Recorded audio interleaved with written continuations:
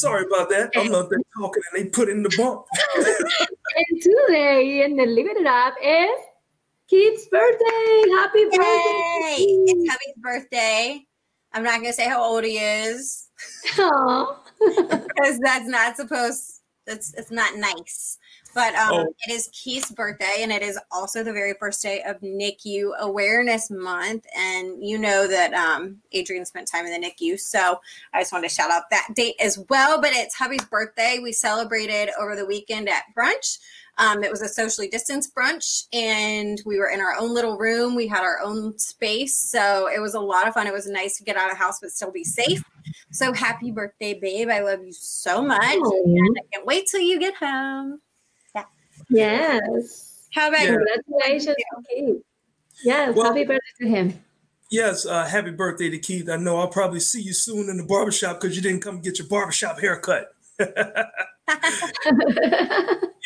Now, this weekend, my wife and I, we took our daughter to go see, it was a play, Junie B. Jones Goes to First Grade, and it was done outside at, I can't remember the place. It was the Virginia Museum or something. And I forgot to mark it down. But yes, we were outside. It was socially distanced. Everybody was spread apart. It was a little warm, but the temperature was good. And it was just a good play. And my daughter had read the book.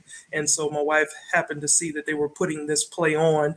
And we took her to go see it. So, yeah, it was pretty cool to see it out there.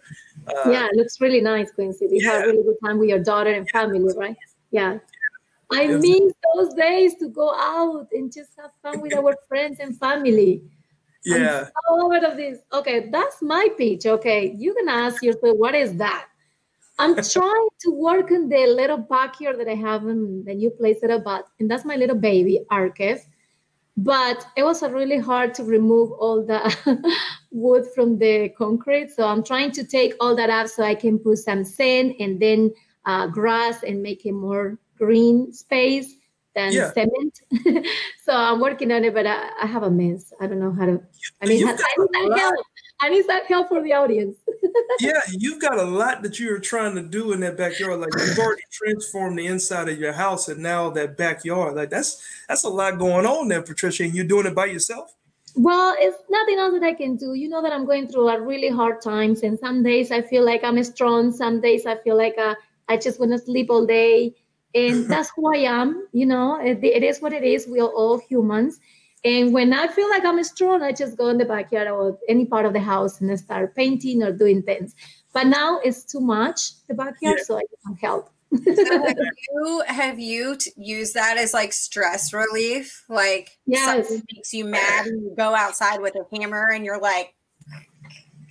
For sure, yes. It's a good stress relief. Yes. Yeah, well, just don't tear up the neighbor's yard, relieving your stress, okay? Knocking the hammers to the ground. Yeah, but for everybody in the audience, if you have suggestions for Patricia's yard, definitely DM them to us, and maybe we'll make some out of it. I want to make it green, so please send me some ideas.